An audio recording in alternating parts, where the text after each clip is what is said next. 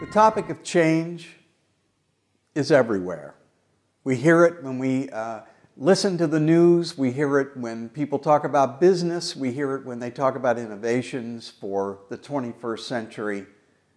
But where we really struggle with it, I think, in the work that I do with leaders, is accepting the concept of change as it relates to us as individuals. Let me explain what I mean. My feeling about the 21st century is best, as it relates to leadership, is best summed up in the word reinvention. I think that we have to get comfortable with the idea that change is going to require us to approach our lives and our businesses in different ways.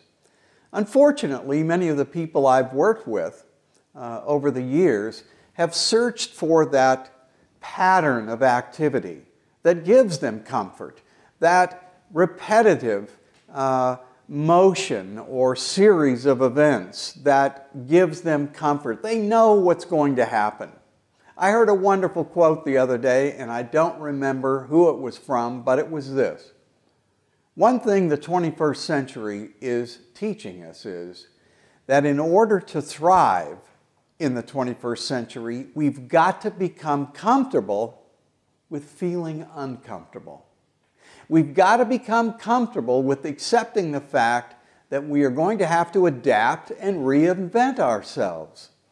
People talk about age 60 being the new 40.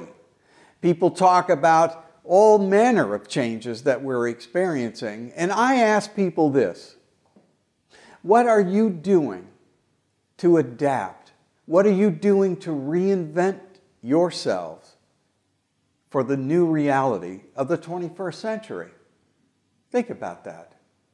Till next time, I'm Pepper DeCallier.